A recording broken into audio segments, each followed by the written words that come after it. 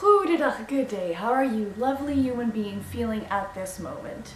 My name is Phylicia Joy Kloes and today I want to talk to you about Valentine's Day. Let's dive back into history and figure out where the holiday Valentine's Day came from, and let's discover some interesting things. So Valentine's Day actually stems from a Roman celebration called Lupercalia. Lupercalia derives from the word lupa, lupine, or lupercal, which means wolf. So there's this myth where two twin brothers were abandoned by their parents inside a cave. Romulus and Remus were found inside a cave where they were suckling on the nipples of the she-wolf. Romulus and Remus are the founders of the city of Rome. So this myth actually caused for there to be a celebration and a tradition to celebrate on February 15th. So the Lupercalia festival started from people knowing this myth, and back then there were two groups of priests. One group of the priests were following the ideas of Romulus, and the other group of the priests were following the ideas of Remus. So these different groups of priests went to the cave where these two children were found to start off the festival. Feasting together and sacrifices were really common back in the day. With the Lupercalia there was also a feast and a sacrifice as a part of the tradition. These two groups of people would eat, would drink, would start to feel the alcohol, and after the meal they would sacrifice goats and a dog. The dog was not a common thing to sacrifice back then for the Romans. However, they did that in order to represent the wolf in the myth. They also sacrificed goats because they believed that goats are very fertile animals, and this celebration, this festival, had all to do with that. So after the ritual of sacrificing an animal, then the group of priests on the side of Romulus and a group of priests on the side of Remus would have one young male who would then continue the ritual, which was to have a bloody knife used to kill the animals on their head, and that being wiped with goat's milk. And the milk was used as a sign of fertility because, you know, you need to have a baby in order to be able to produce milk as a species with a uterus. So after this knife on the forehead, wiping it off with milk kind of situation, the next part of this ritual happened, which was that the priests on both sides would get undressed, would use the goat skin that they used for the sacrifice, and they created whips out of that. So with these whips, with the sacrifice of the blood and with the milk, they believed that they were able to let the bad things be in the past and for them to create a more fertile future.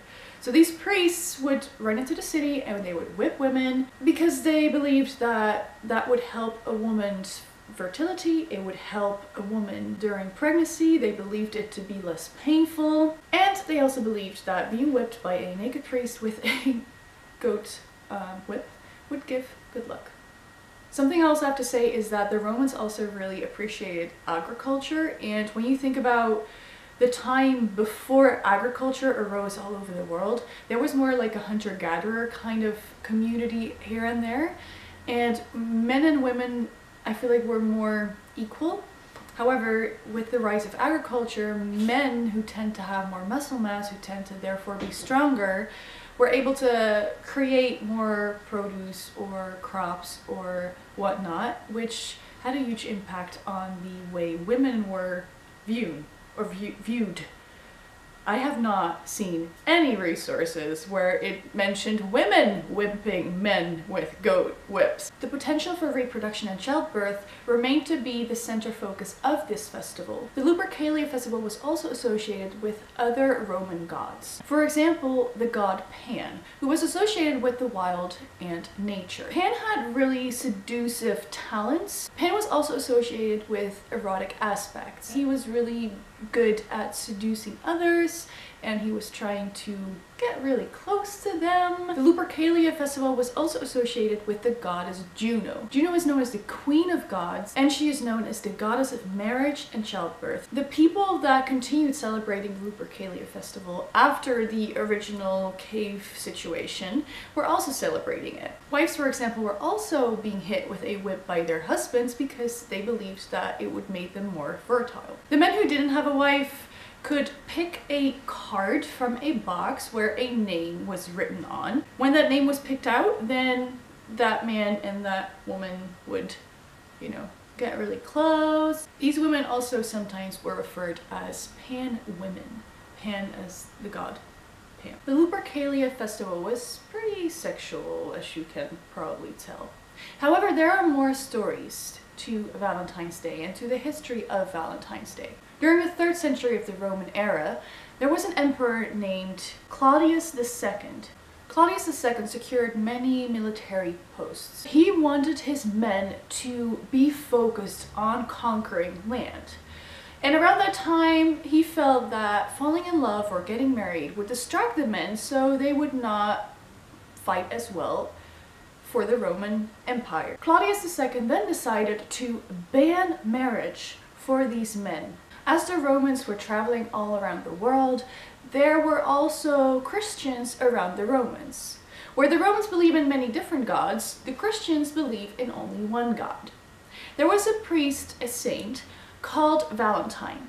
He did not agree with Claudius II's idea to ban marriage. And because of that, he decided to secretly marry these soldiers to women to make love happen. When he was discovered, he was sentenced to jail and he was later executed. They found a letter which dated the 14th of February, which he signed with "From your Valentine."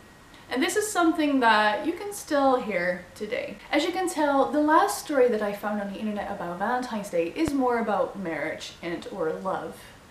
I want to talk to you about what love is, so it's time to pick up a book. In the book We Are Our Brain from Swaab, they're also talking about what love does to the brain. There are different stadia in which the brain is a part of falling in love.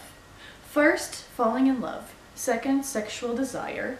Third, feeling the need to be close to someone for a longer time. During the early phases of falling in love, there is a social hormone, oxytocin, and this hormone oxytocin plays an important role. In the latest stadium of falling in love, which regards to the chemical reactions in your brain, is that you can get motherly or fatherly instincts. Falling in love seems to be something that just happens to you.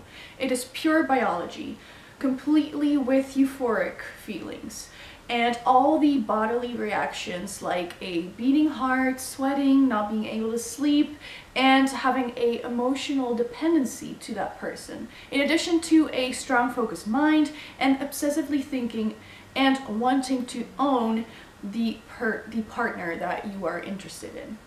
In addition, you also usually have an increased amount of energy. Plato also thought about falling in love similarly.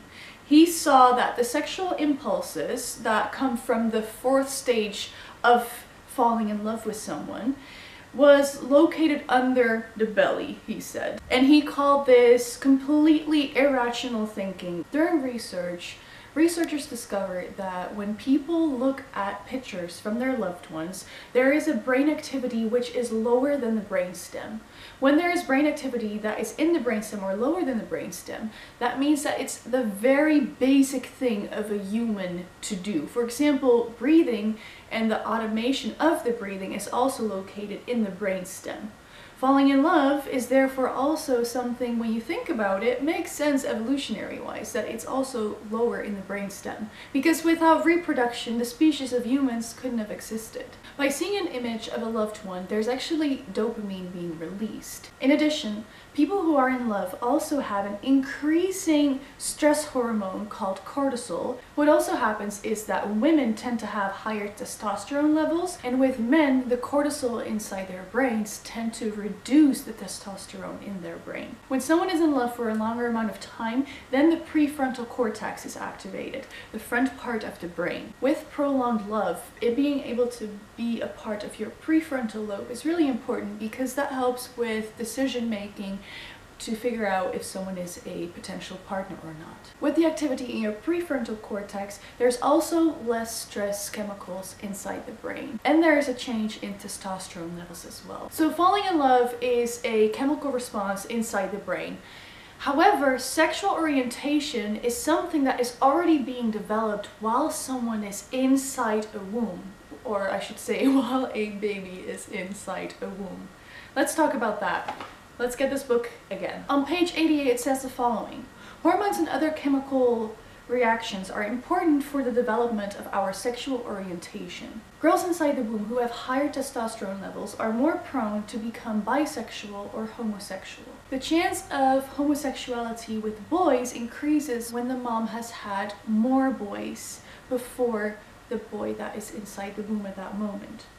This is explained because of the response of the mom's body during pregnancy to the male hormones that the son is giving to the mom's body. When a pregnant woman experiences stress, it can also increase the homosexuality of children because the stress hormone cortisol has an impact on the mom and on the production of hormones that decide the sex of the child inside the womb. Although often people say that homosexuality is impacted by the surroundings, this is not proven by science at all. Children who grow up in families with, for example, 2 moms or 2 dads doesn't mean that they also will become homosexual. So the just mentioned factors change the brain development of the child and especially the hypothalamus. And that is important for our sexual orientation. So there are many structural and functional brain differences that have an impact on the sexual orientation, which has already been decided inside the womb during the second half of pregnancy. So Valentine's Day, as we know it now, does not have to do much with goat skin and whips and pulling cards out of boxes and throwing people to jail for marrying others. However, love is still something that is central around Valentine's Day. But then capitalism impacted how many people look at Valentine's Day. Valentine's Day currently has a huge amount of money that is coming into many companies' pockets because they are promoting or selling products that has to do with love. Many companies just want to make money around this time of year, so I feel like they kind of guilt trip you and want to inspire you to purchase things for the people that you love. Love to me is not about purchasing something for someone else. Love is actually showing someone on a daily basis that you care about them. Love is not about how much money you spend on another person. Love is also not about getting gifts for another person. Love should be more organic, more natural, and not so capitalistic, in my opinion. However, these companies are, definitely making an impact on how people think. Many commercials show a certain way of what a perfect relationship should be. Often these commercials are not inclusive. Many of these companies forget to include there are different kinds of love. I have just talked about how your brain can react and fall in love with another person. However, love can also refer to the love that you have for yourself, the love that you have as a parent, the love that you have for your friends, for your family, the love that you feel for the people around you that you care about that are not categorized with the labels I just mentioned. Love is such a broad thing. There's a reason why people like talking about love. Love makes people feel good. I mean, there's literally chemical reactions inside the brain that make you feel really focused or really energetic or really good, and it makes sense that people like talking about it, like singing about it, and that's beautiful. I'm not saying that you shouldn't celebrate love. I just don't think that you should celebrate love just once a year and have that day being, crazy focused on by companies and people that celebrate Valentine's Day and think they should purchase that one thing or they should go out on that one day, and love shouldn't be filled with stress to keep up with demands of society. Love should be celebrated every day, not just February 14th. Thank you so much for watching this video. If you enjoyed this video, that is lovely. Leave a comment below of what your thoughts are of my conversation in this video, and if I can see you in another video, that would be lovely. Bye bye!